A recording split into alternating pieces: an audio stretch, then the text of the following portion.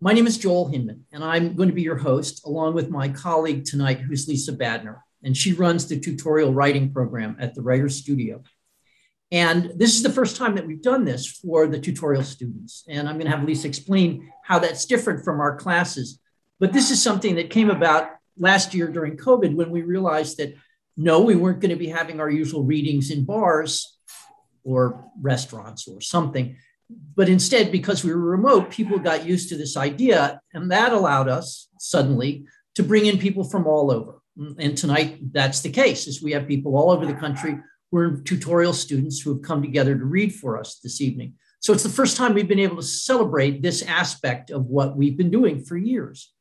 Now, if you're not familiar with the Writer's Studio, we're a non-accredited program that was started 34 years ago by Pulitzer Prize-winning poet Philip Schultz. And our program is based in New York and Tucson and San Francisco, and now in Rome, Italy. And we offer classes that are in memoir, in fiction, and in poetry. And in fact, we've added a bunch of smaller classes, which is the very end. I'm going to talk to you about what we do in that order. But we also, in addition to classrooms, which are both online and in person, we have this tutorial program, which is an intensive one-on-one. And for that, a discussion of that, I want to turn this over to my colleague, Lisa Badner, to tell us a little bit more about the tutorial program before we start in. Hi, everybody. And thanks so much, Joel, for pulling this together. And this was like all Joel, just to let you know. So Joel asked me to say a few words about the tutorial program, and that should be really easy. But the truth is, the program is really tailor-made for each student. But in big sweeping terms, it's a one-on-one program with an instructor who, for each student, and after I ask a bunch of questions, is working with a teacher who is the right fit for that student. And the teachers, as you know, are amazing, and they've all been trained through the school and through the master class. As far as what tutorials do, people use tutorials as workshops with exercises, as if it were a workshop. We have tutorials which work as for novels, for short stories. Some tutorials have students who are revising a manuscript, they're revising a novel. Some are working from scratch. So it's really what you need. And we find the teacher who will use the school's method to help you realize that work. So if you're interested to learn more, of course, take a look at the website, or you can always send an inquiry to info@writerstudio.com, and that will come to me. So I hope that gives a little bit of a summation, but I'm really excited to hear from you tonight. So the last thing I'm going to say before I introduce the first reader is this. What the Writer's Studio does is it sort of assumes that you're going to be dealing as a writer with difficult material, stuff that has meant a lot to you and has caused all sorts of difficulties in your life. And so the solution, as far as we're concerned, is that you use craft as the handrail. That's the thing that allows you to tackle the things that have been difficult, but have been an emotional source for your writing. So one of the things about the tutorial program that you should appreciate is these people are really dedicated, and they have worked extremely hard at this craft. And all of them work one-on-one, which is very different from the diffusion that you get in a classroom. So in a way, this is the most courageous group because they've really intensified their application of the writing craft, which is a very difficult art form. And I think the thing about the art form that's interesting, and I think you're going to see this in the next few minutes, is that the better you get, the less they notice the craft because they're enthralled with your story. We want to immerse you in the stories. Anyway, enough of that. At the end, I'm going to I'll come back in and talk to you guys a little bit about the Writer's Studio. But because we're late, I'd like to really get going. Tonight, you're going to hear from, by the way, Cynthia Bruckman, Lael Cassidy, who went through the tutorial program, and now we're very proud is one of our teachers. We're going to hear from Nancy Green, Janice Hoffman, Sydney Jarrard, John Lantos, and Jane Leder. Okay, so tonight we're starting our journey with Janice Hoffman. And just so you know, Janice worked in the security industry for 35 years. She lives in Claremont, California with her husband, Larry, and Karina, their Maltese. And she found Michelle Herman's memoir class in May of 2020. And that just started a journey of thousands of words to get to this point.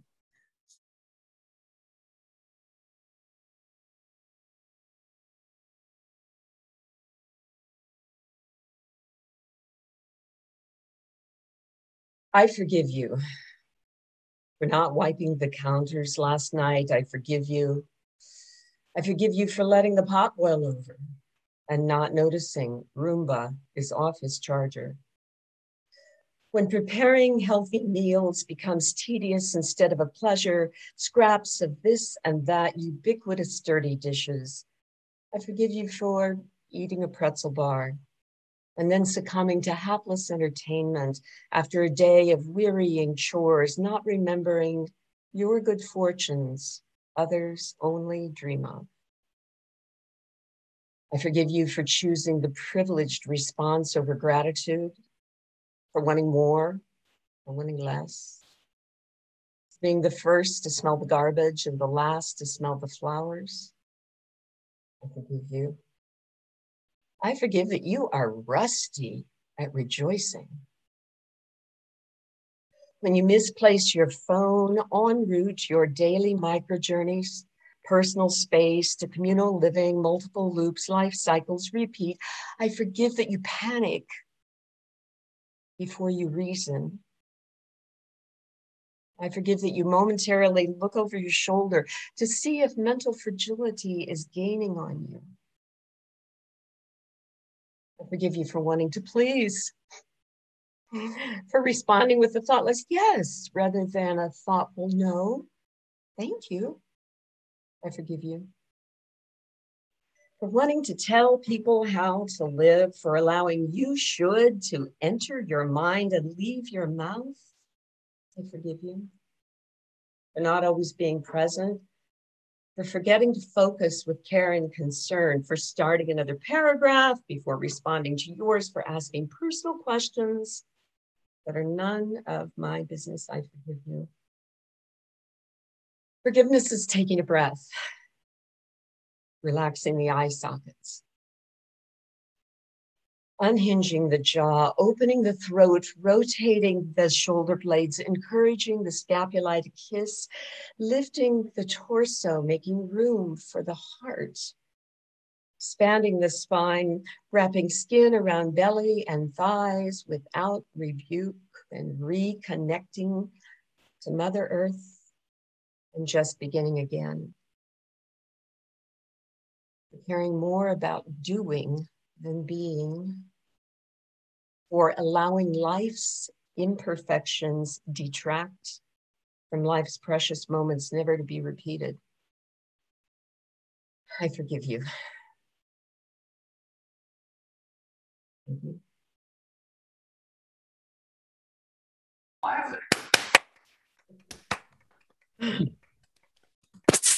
Gee, that was awkward. We'll remember that next time if there's two pieces.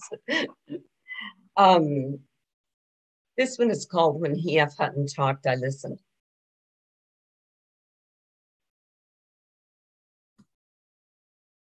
By the mid-'80s, I had sung and played the piano every day of my life for 30 years, since the age of 6. But then E.F. Hutton talked, and I listened.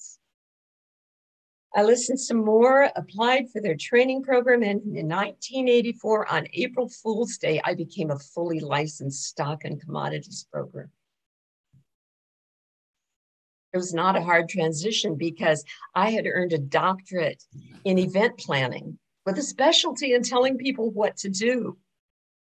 It was cleverly disguised as a doctorate of musical arts in choral conducting.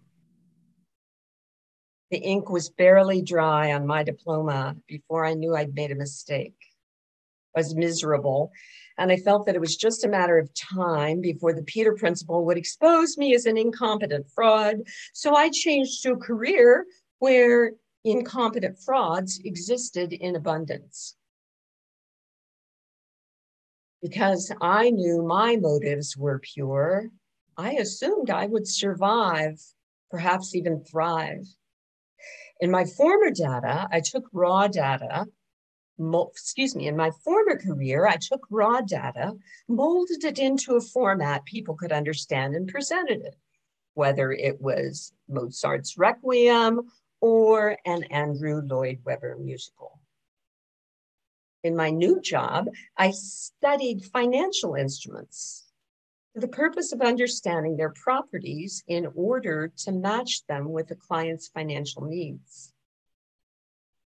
As a liberal arts graduate, I knew how to learn, and as a musician, I knew how to rehearse and perform. And those skills translated into being a decent financial advisor, especially for creative types who I understood because I am one, and I know how to talk to right-brainers without their eyes glazing over. I had been in line for a promotion to associate professor when I walked away from my life as a choral conductor. 13 months later, things were going surprisingly well. Then E.F. Hutton got caught for check hiding. As a financial advisor, nay musician, I had credibility issues anyway, so cold calling for a firm that was being criminally indicted was a drawback. Always light on my feet, I pivoted, and shortly thereafter went to work for a company so stable that the Rock of Gibraltar was their logo. Remember Kurt Eichenwald? His bestseller, Conspiracy of Fools, was about the Enron scandal, and The Informant, the expose of ADN's international price-fixing scheme, was made into a movie starring Matt Damon as the whistleblower. However, Eichenwald made his name in the corporate malfeasance genre with his breakthrough blockbuster in 1994, Serpent on the Rock, about Prudential Securities. The book jacket promised and delivered an exciting story of backstabbing, lying, embezzling, and cover-ups. The tagline was, "Just another day on Wall Street." I was the clueless schlep in the trenches, but my clients and I survived, and I was able to procure a more stable job with a more stable company, a division of Lehman Brothers. Fortunately, they had divested themselves of Shearson Lehman before their legendary bankruptcy in 2008. So for 30 years, I worked for 5 companies, all the while sitting at the same desk in the same building, advising the same clients, saying the same things. It's time in the market rather than timing the market is one of those lines, although true, I've said more times than I care to remember. But I never budged. I was steadfast. My business card, however, changed from Shearson to Smith Barney to Citigroup to Morgan Stanley, and then I retired. In May of 2020, with the help of a Google search, I found Michelle's memoir class at the Writer's Studio, and that was hundreds of thousands of words and numerous publication rejections ago. Thank you. And now I'm pleased to introduce Nancy Green. Nancy's work has been published in Bellevue Literary Review, Fiction Now, Minerva Rising, the Writer's Studio at 30 Anthology, and elsewhere. Nancy is one of the founders of Castillo Theater in New York City. She was a student in Philip Schultz's masterclass and is thrilled to be working with Isabel DeConnick in the tutorial program. Nancy.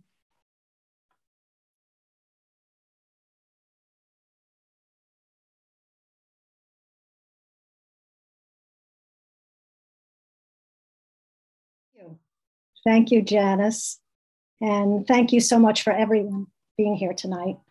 I'm going to be reading from my short story called Comrades. The sight of Rachel Garber entering the Midtown Smile Center made Eileen Dolan's adrenaline surge. Red flag warnings waved through her Celexa-subdued brain, commanding her to run. But where? The plate glass door closed behind Rachel with measured pneumatic control. Eileen had been coming there for months, sinking into debt, tending to cavities, agreeing to gum work, submitting to crowns. It was her waiting room.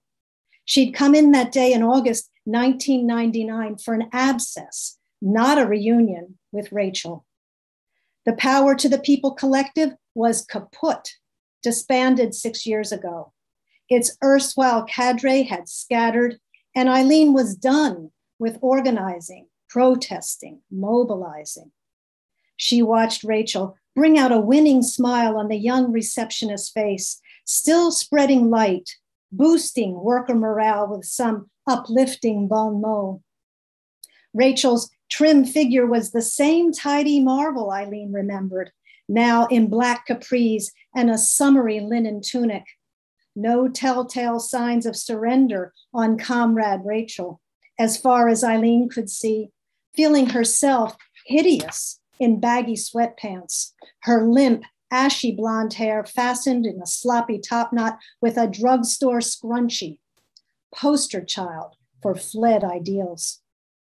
Rachel turned and they locked stairs. Eileen. Rachel's voice resonated with familiar, restrained warmth, nothing wasted on sentimental bourgeois frippery.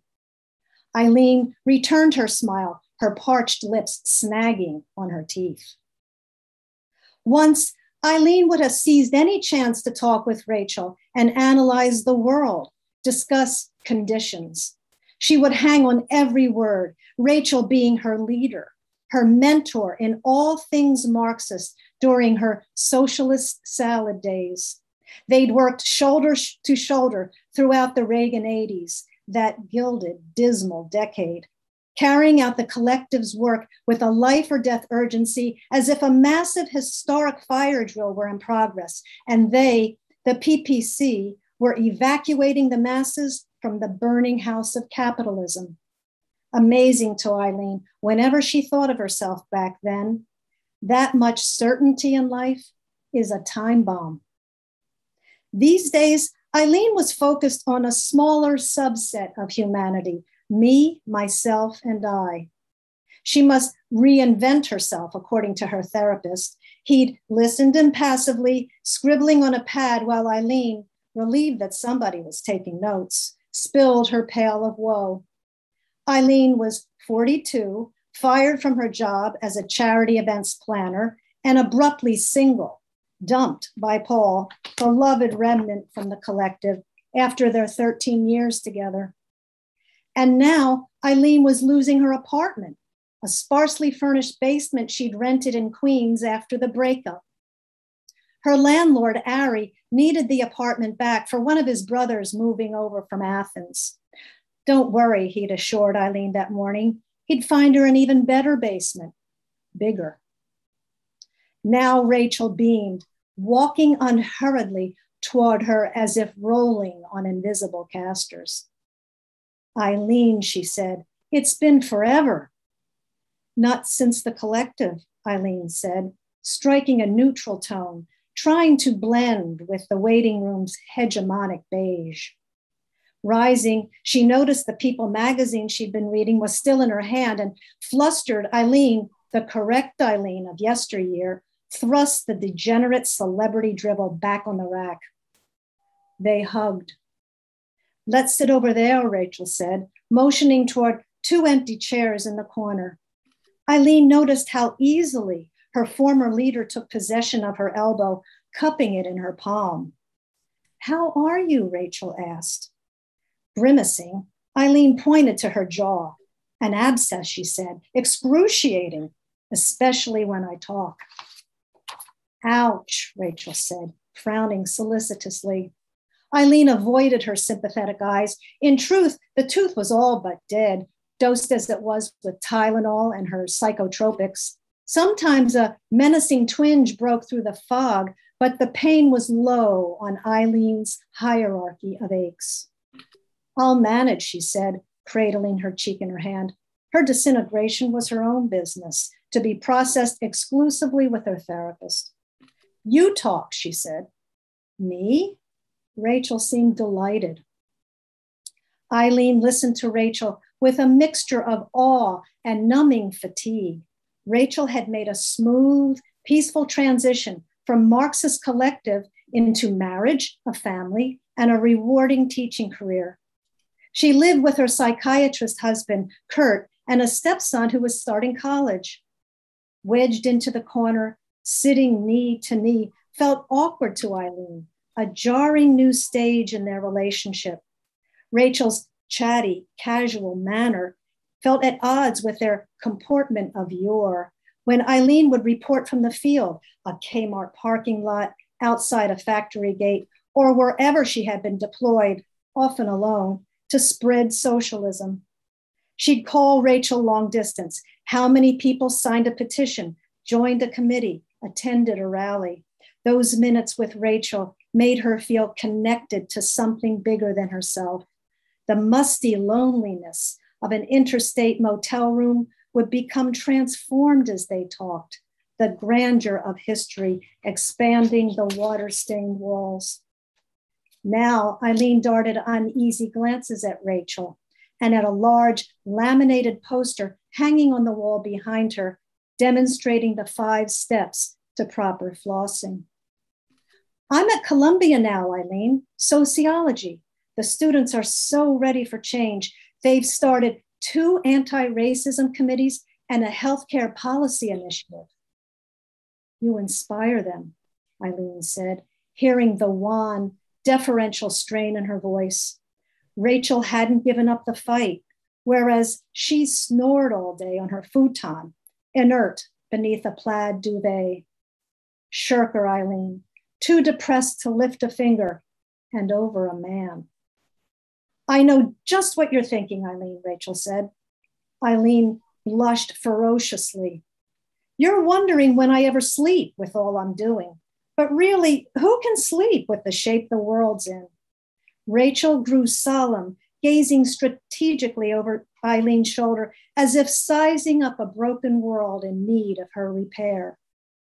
Eileen ransacked her mind for something progressive to say. She liked to think she still cared about the plight of the world. From down the hall, she could hear saliva being sucked through a hose. Thank you.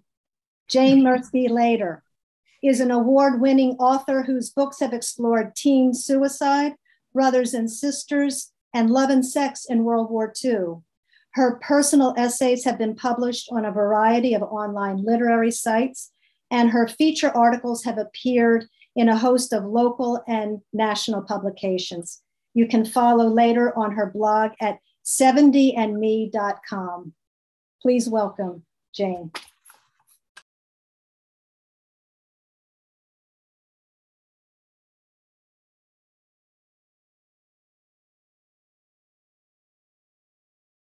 Thank you, everybody, for hanging around. Yes, I'm going to read a piece called Robert the Reader. And this was initially intended to be a chapter in a memoir. I never wrote the memoir, but this is an edited version of a personal narrative. Robert the Reader. I stood shivering on the sidewalk in front of an unremarkable red brick 2-story home that, unlike a growing number of its neighbors up and down the block, had not been touched in decades. Packing tape covered a zigzagging break in one of the front windows. Peeling green shutters banged against the facade in the unforgiving Chicago wind. I considered forgetting about interviewing Robert, a psychic reader, but I needed his story for a magazine feature piece. When Robert finally opened the door to his first floor apartment, he motioned for me to sit down in a straight back, upholstered chair in front of a fireplace that, from the absence of wood, ashes, or smell, had not been used in a long time. I kept my wool coat wrapped around my shoulders as protection against the cold and against this strange man with uncombed, stringy hair and a wrinkled shirt only half tucked into his baggy pants covered with stains. Robert asked me a question before I had a chance to ask one of mine. On what day is your life going to change? He said, reaching for his own pad and paper. You mean what day out of 365? Yes, he said impatiently, having already written something and turned the pad of paper face down on the table that separated us. I don't have a clue. Of course you do, he said. I don't know, I muttered. I mean, all I had on my calendar was a reminder not to wear any deodorant for my upcoming mammogram. I don't have much time, Robert said. Just give me a date. Frustrated, I tossed out the first one that came to mind. How about May 15th? Robert turned over the pad. He'd written May 15th with May 23rd in parentheses. You think it's going to be May 15th, he said, but it will actually be the 23rd. All right, a lucky guess. Anyway, he was hedging his bet with the second date. And coming up with the day was impressive, but hardly conclusive. Besides, he didn't say how my life was going to change. And I was so flustered that I forgot to ask. One side of Robert's upper lip twitched slightly. This didn't feel like a magician doing a card trick. No, this felt spooky, surreal, serious. What are you going to call your no book? Robert said. I wrapped my arms around my middle. He couldn't have known that I'd written a book. There was no internet in 1987. The interview had turned into an inquisition for which I was completely unprepared. I hadn't walked up those front cement steps on a frigid December morning to talk about my brother Robin's suicide that had been the motivation for writing the book. Robert's impatient voice interrupted my thoughts. What are you going to call your book? Robert asked again. He tapped his left foot repeatedly, and I wanted to kick it and then make a beeline for the front door. I watched as he wrote on that damn pad of paper. I don't know, I said, I'm not sure, but I think maybe I'm going to call it Dead Serious. My heart pounded as he turned over the pad of paper. It read, Dead Serious. Robert leaned back in his chair and without looking at me said, You've been waking up in the middle of the night. Why? I touched my face. I mean, did I look that bad? I thought I'd put on enough makeup to cover the puffy bags under my eyes. I'd questioned why I wasn't sleeping well, but I hadn't come up with an explanation. But then, sitting with Robert, I knew exactly why.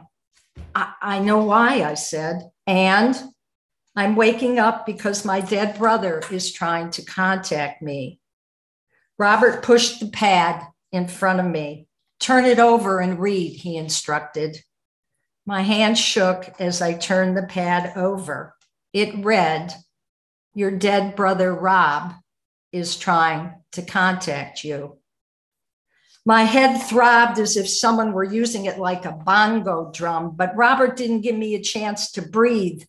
Your brother has a lot to say to you right now, he said. So when you get up in the middle of the night, listen to him. I wanted an apology from my brother Robin for not having said goodbye. I wanted an explanation about the violent way he'd chosen to end his life. He could have taken a bottle of sleeping pills or slit his wrists instead of sticking a hunting rifle in his mouth and pulling the trigger. If his intention was to get my attention, he'd succeeded. He'd taken his own life, and in the process, he'd taken a part of mine. And here was this Robert guy with the same name as my brother. Was this some kind of cosmic coincidence? I didn't find it amusing or reassuring.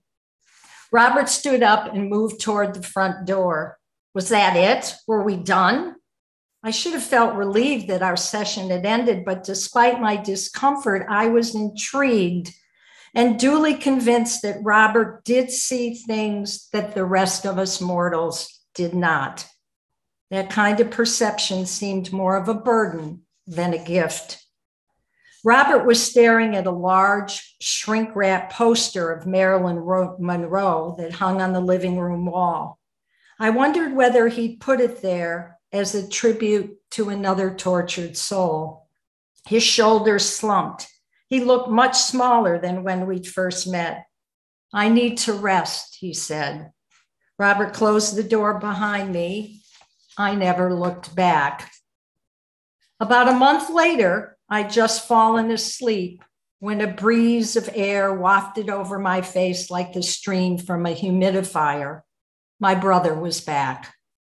I closed my eyes, and there were the two of us sharing a large, comfy chair in the living room of our then family cottage, both of us smiling into the bright summer sun streaming through the windows facing Lake Erie. I'm staring straight ahead, and without my glasses, my right eye heads a bit too far to the left.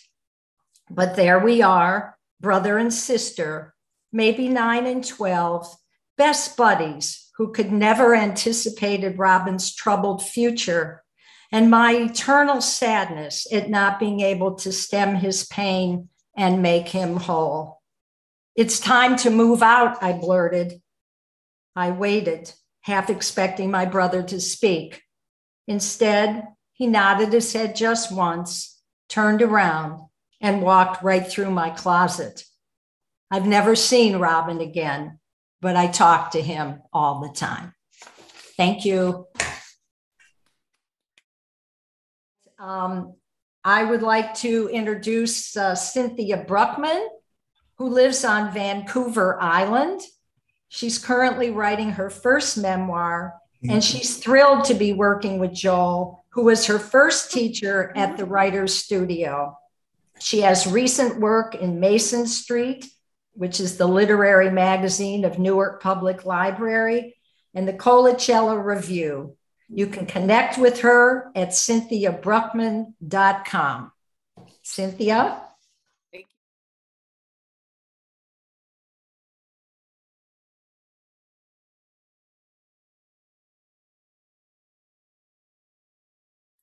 Hi, everyone. Thank you for joining us. I am reading from my memoir in progress. In this scene, I am braiding two different voices. This chapter is called Secret Codes. When I listen to my Nona's voice on tape talking about falling in love with my Nono, the tone of it changes. I can tell she's smiling while recounting her young self feverishly crisscrossing the top of the boot of Italy during wartime. The two of them passionately partying and reuniting in Florence, Bologna, and Pisa. And she feels him, you know? Maybe she's self-aware of the longing she knows I'll hear in her voice and the lust buried just beneath it, because there are a few rough cuts or points where she abruptly stops recording, like she suddenly has to step away for a moment before she turns it on again. I know what it's like for her to feel his body, but it's not there. I meet Ricky at the Coney Island Freak Museum at Sideshows by the Seashore. My sister's visiting from San Francisco, and for her birthday, she wants to see Coney. While my sister and her wife are checking out jars of pickled human parts, I'm checking out Ricky. He's not one of the freaks, although you could argue everyone working here. No, I'm very. Although you could argue everyone working here is on the freaky spectrum, he's the guy at the door taking tickets.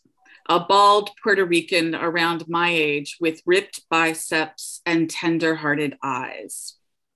We strike up a conversation, and it's almost embarrassing how we both share a nerd-like affinity for everything Coney. It's nostalgic history, the vintage freaks, the beach, and the Mermaid Parade. Before moving to the East Coast, I starred in a play that I wrote about Clara Bow, Hollywood's it girl, a Coney Island native. Here on Surf Avenue and beyond is all my research in the flesh and blood. Nathan's famous hot dogs, Steeplechase Park and Luna Park, the rickety and completely unsafe Cyclone roller coaster, and the Wonder Wheel. And here's this hot guy who grew up in the hood before moving to Canarsie, and he knows all about Clara and Coney's sideshow lore. After we leave, I let my friend Julie run back and give him my phone number because it's obvious to everyone, my sister, her wife, and Julie, sparks were a-flying.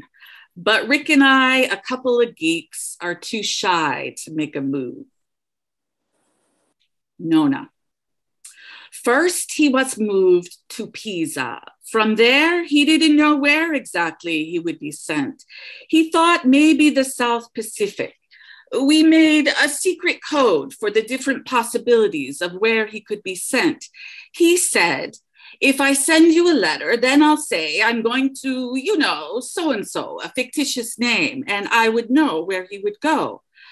When he was in Pisa, I managed to go there too, but I didn't know how to get a hold of him. Look, it's not Pisa's Leaning Tower with the high drama of World War II as a backdrop, but it's our own kind of Pisa, Coney in the 1990s.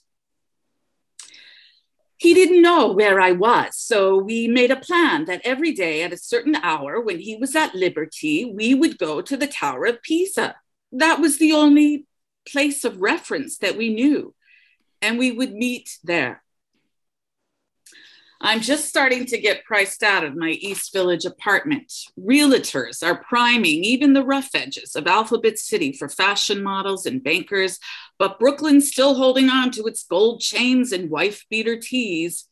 If Manhattan gives you agita, you can hop on the F train to Coney Island and let it transport you back in time, where a bearded lady will swallow fire and couples tongue hungrily under sun umbrellas cocked at sharp angles, their poles stabbing little mounds of sand. Right across the street from the Tower of Pisa, there was an antique shop. I went in to inquire if I could rent a room. There was such a nice lady there. Her name was Norina. She started taking a liking to me. She said, well, you can come and stay with me and my mother at my house. So for 2-3 days, every day at this certain hour, I was there looking to the Tower of Pisa across the street. Every couple creates their own language when they fall in love. My friend Bob, who's just lost his partner of 24 years, tells me this over a joint, smoke swirling between us as we bond over our losses. A language understood by only two people, full of nonverbals, nuance, innuendo, and secret codes. When the relationship ends or someone dies, the language dies too. Finally, one day, my Terry, Satimio, he had a special whistle that I never heard from anybody. It was like a bird chirping. I heard his special whistle and I ran across the street and he ran across to me. It was quite a reunion, very emotional, very exciting. When Ricky dies, I find the sepia-colored strip of sexy photos we took in a photo booth on the Coney Island boardwalk. We're so insanely in love, it hurts to look at them. In one, our eyes are closed. He's standing behind me and my head's tilted back, offering up my neck to his kiss. Get a room, you'd say out loud if you were looking at it. In another, he's squeezing my boobs. His eyes are bulging. I'm squealing with laughter. For kicks, we used to place our hands side by side as we do on that afternoon. His dark skin next to my white skin. Mocha chocolate, we say, cracking up and daydreaming about the little mixed race Coney Island baby we might make someday. I was there for a few days and then he had to go because I think it was August 1945, a few days before the atomic bomb was thrown over Japan. When we said goodbye again, he didn't know where he would be sent. It could be the South Pacific, but he didn't know for how long or when we would see each other.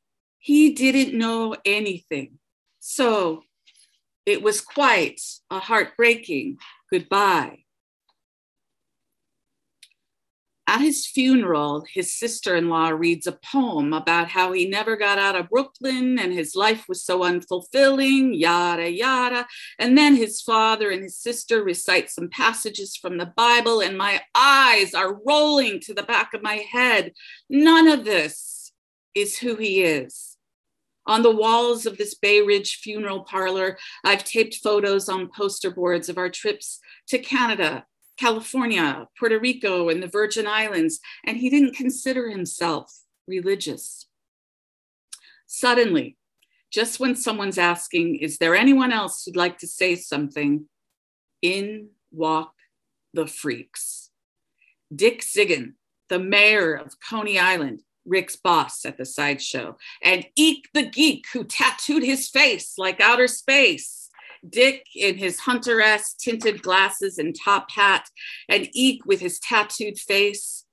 Everyone's turning their heads, staring. First Dick and then Eek speak about Rick's kind heart and his sense of fun. Eek can't stop. Ricky, man. I remember when it was just him and me, man. Hanging on the beach, the sun, the water, the light on the water, just shooting the shit. That's what we did every day after work down there on the boardwalk. I'm gonna miss him, man. He was like my brother.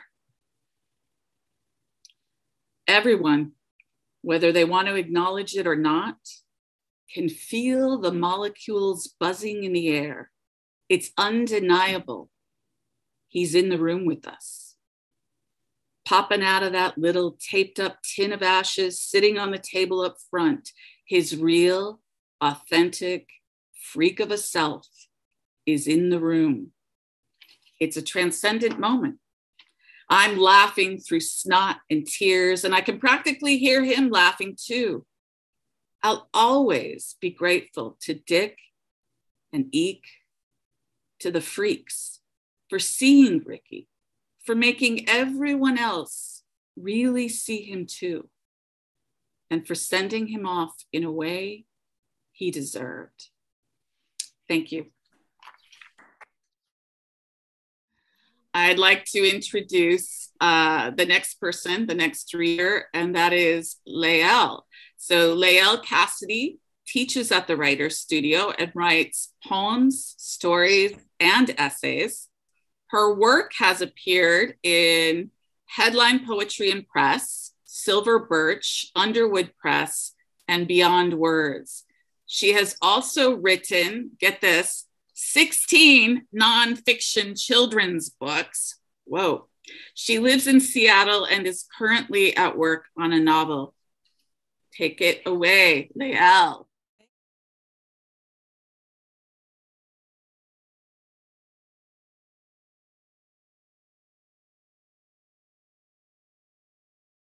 Hi, everybody. This is a chapter from the novel that I've been working on. I'm calling it The Hanged Man. And all you really need to know is that it's set in 1944 New York City.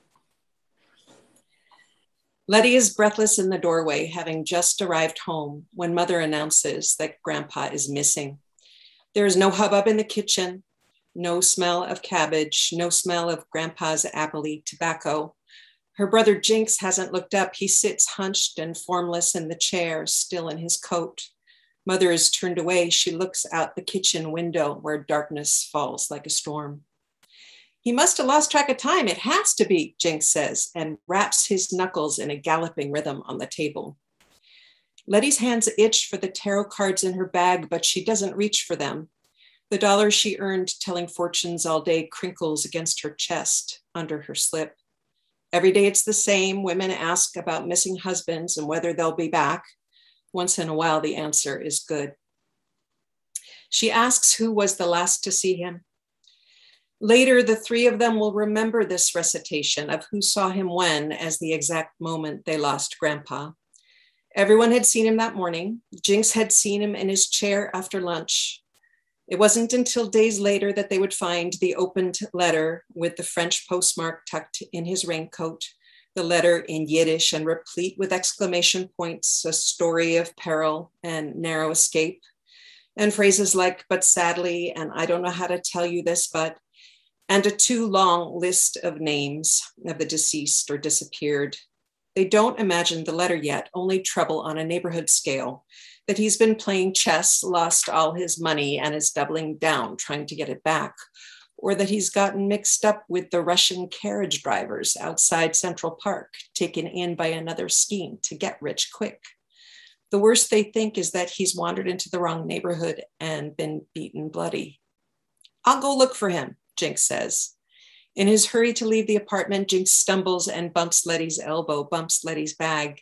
Mother says she'll ask the neighbors what they know and leaves the door gaping. When Letty says, I'll wait here, she's already alone.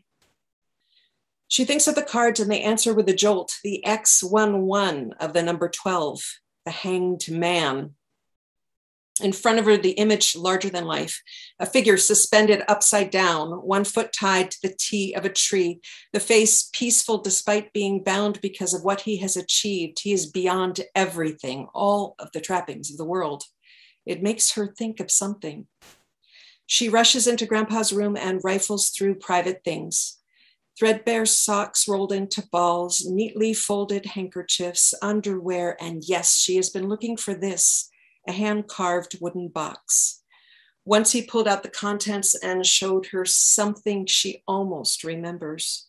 Inside she finds 3 nondescript stones, a piece of blue ribbon, a lock of hair tied with string, and under the handwritten letters, tied with rope that still smell of lavender water, this, a newspaper clipping, yellowed and crumbling at its edges.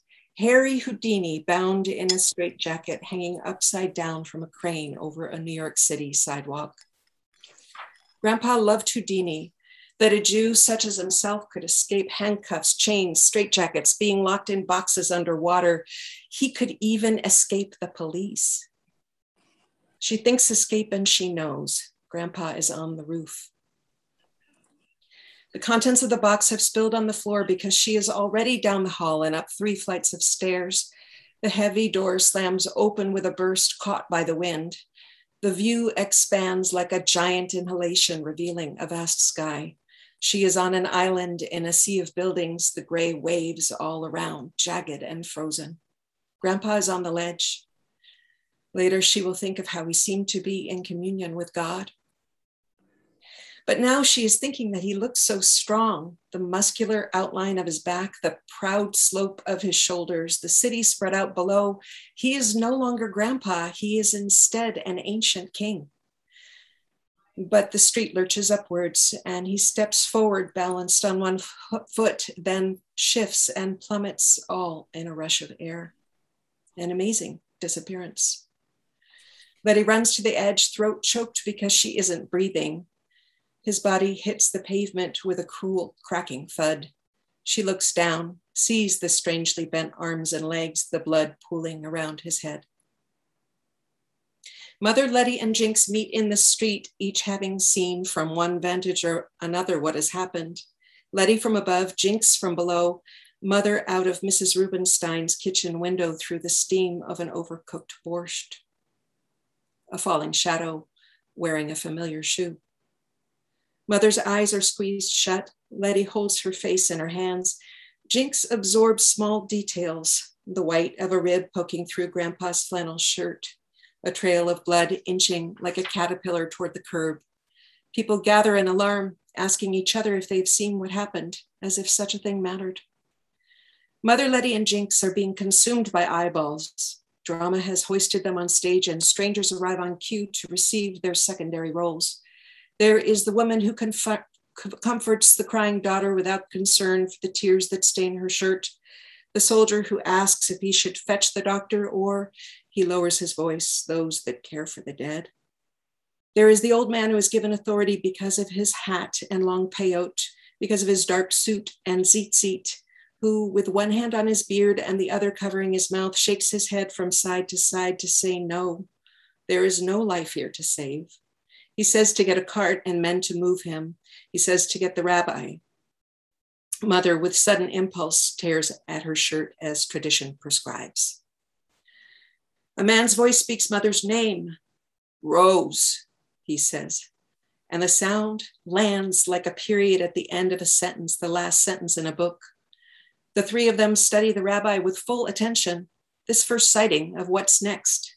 He is bug-eyed, tucking in his shirt and straightening his coat, barely in costume. Mother sees a drunk whose beard needs trimming. Jinx sees a geezer he could easily swindle at craps. Letty sees the Hierophant card in reverse.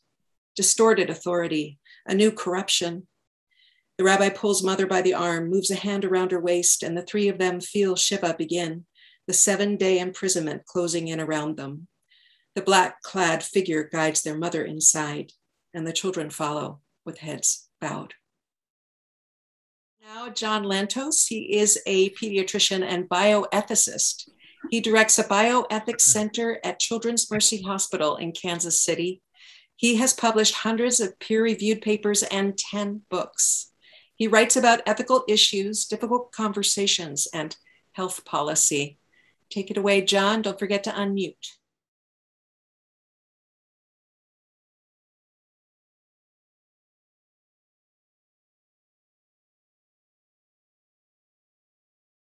This is called Medicine in a Time of COVID. Thanks to the Writers' Workshop for inviting me, and especially my tutor, Michelle Harmon, who's slogged through long versions of this and helped me sharpen it up a little bit. So Medicine in a Time of COVID. I could not sleep. I gorged on news like a binging bulimic, and I went to work. My first patient, 2-year-old girl. Grandma was worried about constipation. The kid looked great. Grandma talked about how his mom was in prison and she just didn't have the energy. I imagined what the little boy felt. One day he woke up and his mother was gone. He didn't want to lose anything else. So he was holding everything in. We all were. I prescribed some Miralax. Then a 5-year-old girl with asthma. Mom spoke no English. The little girl understood everything. She looked at her uncomprehending mother with both tender love and baffled pity. I imagined her family captured at the border, children held in cages. Girl's wheezing disappeared with a few puffs of an inhaler. Then a 3-year-old with a fever and a cough, typical viral symptoms. But could this 3-year-old have the new coronavirus? We had no tests to figure it out. We didn't know what to fear. So fear was everywhere. I was supposed to know what was going on, but I was stumbling about in the same fog as everyone else. I didn't feel brave. I felt confused and afraid that I'd die alone in an isolation room. People applauded me. I felt unworthy. This was a strange war to fight. I organized a course for medical students about doctors in plague times. We read Camus. A plague was sweeping through the town. One doctor develops an experimental anti-serum, and they try it on a dying child. It takes longer than usual for the child to die, so he suffers more. The doctors see this as a sign of hope. that the anti-serum might be perfected. For the priest, it leads to despair. My friend Wally, an entrepreneur, was mad at God. If he's truly all-powerful, Wally argued, he could have prevented this. Either he's not all-powerful or he just doesn't care. Another friend, Mark, a rabbi, argued back, do you think you can understand God's purposes? Do you think that God owes you something? I don't expect anything from God. I am not hopeless. Like any astute doctor, I believe in cures and in miracles. Every healthy newborn is a miracle. When something goes wrong, we realize how astounding it is that so often everything goes right. To Wally's question, I can only answer that God, if there is a God, watches thousands of children die every day of measles and malaria and rotavirus. We're excited by the pandemic, but we've become numb to the shocking horror of all the old familiar diseases. I asked Wally why he believed in God. He talked about walking through the woods at sunset and feeling a force larger than himself guiding him to make certain life choices. And he said the choices had turned out to be good ones. I wondered what would have happened to his faith if a choice turned out badly. Wally's God, it seems, is a heavenly investment advisor who helps Wally maximize return on investment. My long dead father came to visit me in a dream. He and Tony Fauci were interviewing a patient. The patient was ranting about shuttered steel plants and Chinese virology labs. Fauci tried to calm him down. The patient reached down into the front of his pants, pulled out a gun, put it to my dad's head, and pulled the trigger. The gun was a squirt gun. Dad was drenched. I woke in a sweat, my heart pounding. My dad was a good doctor. He had dignity. He had mastery. He was recognized as a sort of mystic, as a man familiar with death and sexually transmitted diseases and the many ways that people can go into slow, inexorable decline. He was not a warm man. He was always distant, like he was looking at the world through a scrim. I was starting to do the same. My days were a daze of purposelessness, my nights strange adventures in sleepless anxiety. Sometimes in those dark hours, my fear of dying transformed into a feeling that dying from COVID might be a relief. And surprisingly, that gave me the energy to get up and go to work. Perhaps the pandemic is a metaphor for the mystery of divine justice or a call for collective repentance. Or perhaps it's as random and meaningless as a lightning strike. I absolutely believe in miracles, but I expect neither advice nor rewards from God. Thanks. Next is Sydney Jarrard, who's been writing books since the second grade. And in 2017, she won a fellowship from the Writing Institute at Sarah Lawrence College. 2 weeks ago, she left a 14-year career in book publishing to write full-time and offer conscious language editing through her editorial agency, Speakeasy. She lives in Hudson, New York.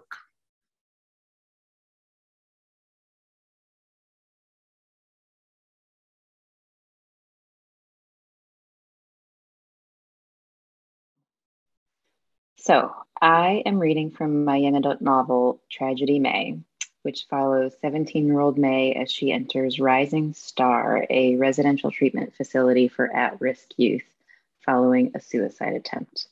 And this excerpt takes place on day 5 of her stay. Aside from medicine delivered every morning and evening in paper cups, there's been no treatment to speak of so far at Rising Star. Just days filled back-to-back with activities and feedings and meetings. How keeping me busy is supposed to make me feel less sad, I don't know. Maybe they think I just won't have time for it. but I always have time to be miserable. The next afternoon, I'm the last one to make it to the group therapy room.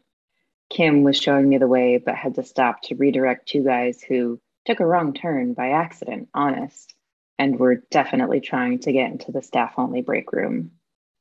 So Kim opens the door for me and whispers a quick, "Sorry we're late, this is May," before ducking back out and abandoning me. Heads turn and voices stop. The people who built this place really liked windows. The sunlight is blinding. I take the sole empty chair in the circle of a dozen residents while everyone watches. I give about an eighth of a smile and a one-fingered wave. I expect everyone to say, "Hi, May," like an AA meeting on TV, but nobody says a word. What a welcome. The woman running the group, Siona, actually does welcome me. She is very blonde, but very much a mess. She has "I woke up like this" hair, but from a month ago, and her flowy clothes are covered in some sort of animal fur. If I'm still here at Christmas, I'll get a lint roller. "Oh, it's really just a misunderstanding," I say when Siona asks me to tell the group why I'm at the facility. I mean, I've been sad, but they think I tried to kill myself when I really wasn't trying to kill myself. It's just, for a split second, I know I sound ridiculous. It would be impossible to explain to these people what happened up there on that building. Siona smiles and nods. I try to look at the other kids without being obvious. "Well, we're happy you're here. We were just about to play a game if you'd like to join us." Mental hospital games? This doesn't sound like the best idea. Starts off fine. We go around the room and introduce ourselves, our name, age, where we're from, how long we've been at Rising Star. May, 17, from 3 hours due north, just 5 whole days in.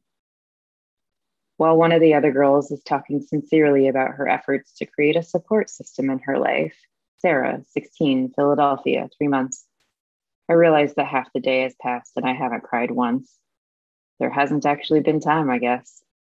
From the minute they shouted at us to wake up, I've had something I needed to do. Rosemary, 17, Charlottesville, 7 months. And around it goes until we've all had our moment. Rosemary makes me sad to look at. I know I do a lot of crying, but I keep up a pretty good facade, whereas this girl looks like she is on the verge. Like any second now, it's all going to come pouring out. Every single sad moment that's ever happened to her in her short life. Her hair is greasy and droops over her shoulders, and her skin is heavily marked with acne. She can't catch a break, I think. Siona hands out paper and markers to everyone in the group. The guy next to me, who I recognize from my class, puts his hand on the back of my chair as he passes along the paper. Then he leans in and takes a good long sniff in my direction, propping his chair up on 2 legs. I raise one eyebrow. I'm not entertaining this. "Fuck off," I mouth, and he smirks but sits back in his chair. First impressions, that's what this game is all about. I get to write down what I think of all these people, well, being nice, of course. And then we get to talk about why these impressions are right or wrong. I know what Miss Daisy Moonchild Siona is trying to teach us, that we're all unique flowers with dozens of different petals making up the complex beings we are.